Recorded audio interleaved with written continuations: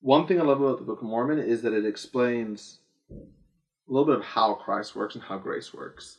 Because a lot of people, they have an issue with Christianity because they think the way it works is you say, I believe in Jesus Christ, and then you can do whatever you want.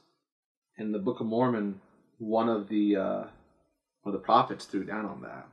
And he later on is quoted, and it says, "And remember the words which Amulek spake unto Zeezrazim in the city of Ammonihah, for he said unto him, The Lord surely should come to redeem his people, but that he should not come to redeem them in their sins, but to redeem them from their sins. And he hath power given unto him from the Father to redeem them from their sins because of repentance.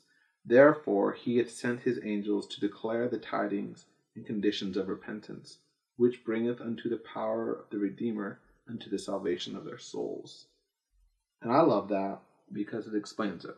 It explains that because of repentance, that Heavenly Father has given Jesus Christ power to have his grace to save our souls.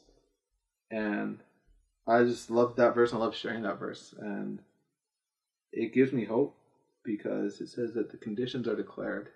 And how are they declared? They're declared in his word. And when I read the Book of Mormon, I can see those conditions of repentance, of believing in Jesus Christ, confessing your sins to him, proclaiming him to be your Savior, and moving on and trying to become a better person. And it's amazing to know that those are the conditions of repentance: to confess, to forsake, and then to try to do better.